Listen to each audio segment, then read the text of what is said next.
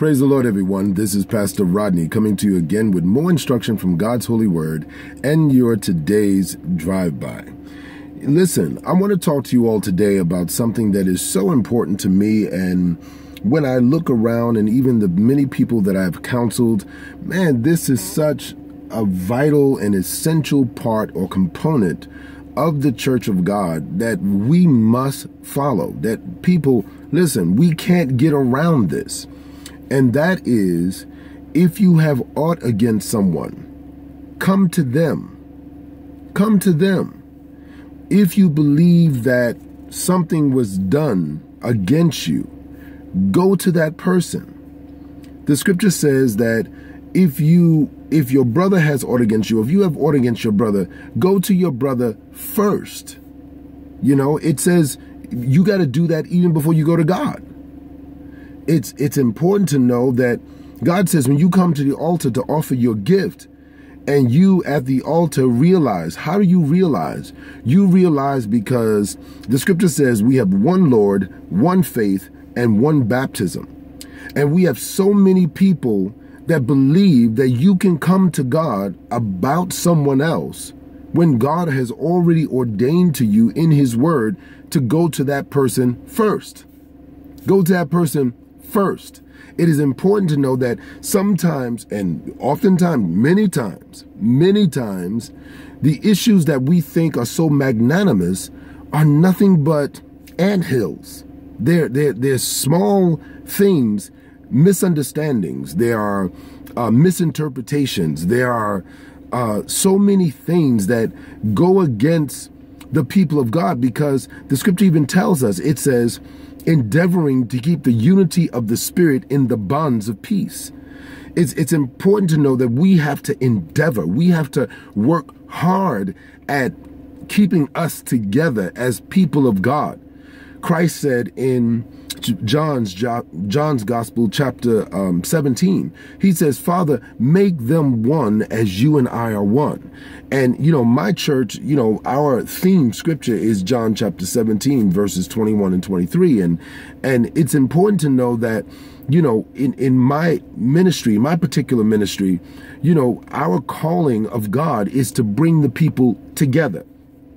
To cross the lines of division between denominations, and to cross the lines of, just this hierarchy that we put where this one can't connect with that one. No, we're one in Christ Jesus. When I was a kid, my former pastor used to say, at the cross, it's all level ground. In other words, we're all standing on the same place, and there's only one Lord.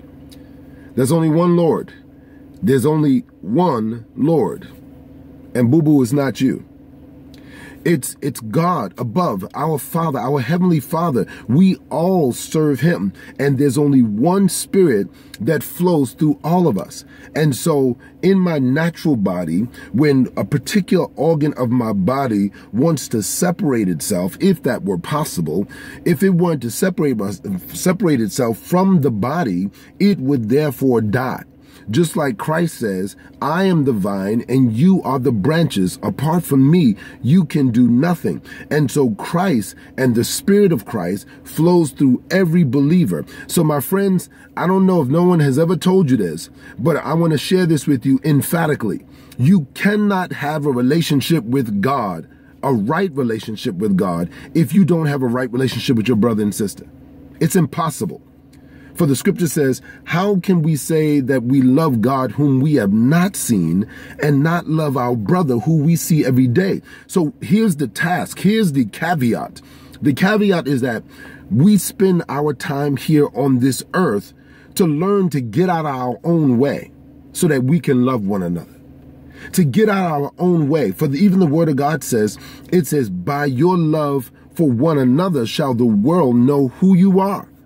And when I look at believers who believe that they're so spiritual, they believe that, and I'm talking about not just members of the church, I'm talking about leaders of the church. I'm talking about people who are in authority. You believe that you are leading people the correct way, but you are in your secret circles hating on somebody else. You're hating on another ministry. You're hating on another pastor, another bishop. You're talking about them. You're murmuring about them. And I'm here to tell you today, if no one ever told you, and I'm a young man, you know, and maybe you might not respect this, but God is going to judge you according to this word, because this word is reflective of his word.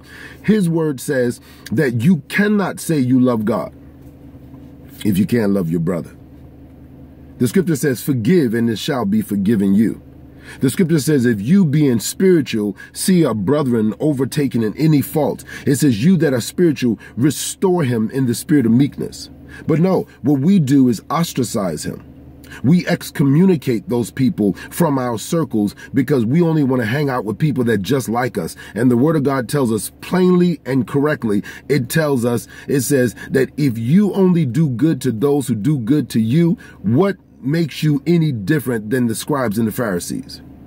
And then the scripture tells us, unless our religion exceeds that of the scribes and Pharisees, we cannot enter into the kingdom of heaven. So I'm here to tell you, all these attitudes and all these, you got your nose stuck up in a certain way, or you running from this church and running from that church and running to this church. Why? Because everybody's always hurting you. Everybody's only hurting you. Boo-boo, there's one common denominator, and that's you.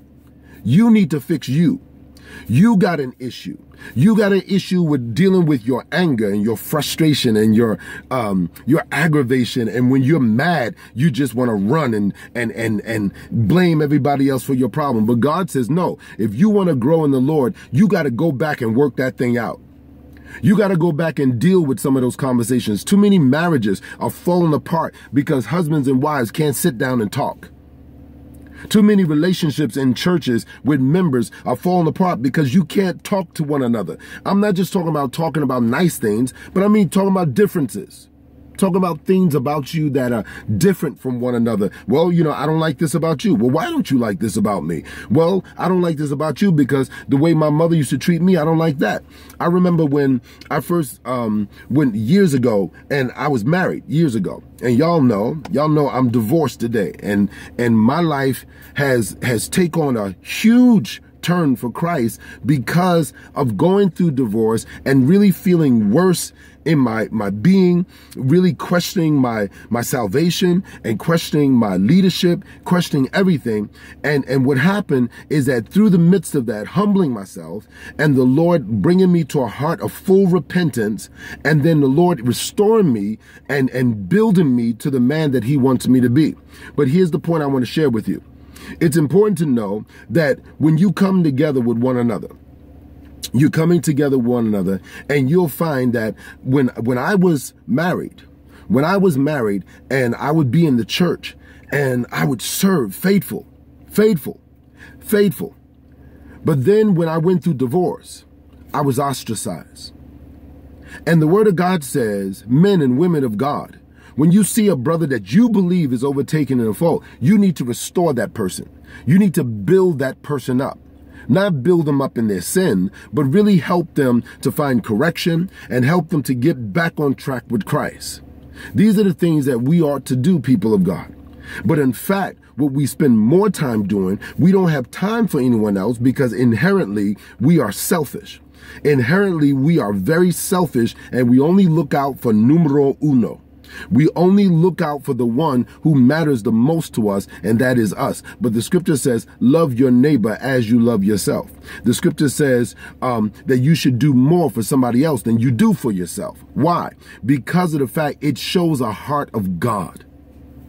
And I'm telling you, there's so many of you that you got religion, but you ain't got a relationship. You ain't got a relationship. You don't have a relationship. You have religion. You go to church, yeah, you can dot every I, yeah, you can preach every sermon, yeah, you can testify and you can cry on command. Yeah, you can do all that stuff, but you ain't got a relationship with Christ, because there's no way God is going to violate his word for you. And I'm sorry that I'm coming out so harsh, but this thing weighs so heavy on my spirit because so often I find that the biggest issue in the church today is that we won't forgive. So you know what God does? God allows for that unforgiveness to come right in our own household.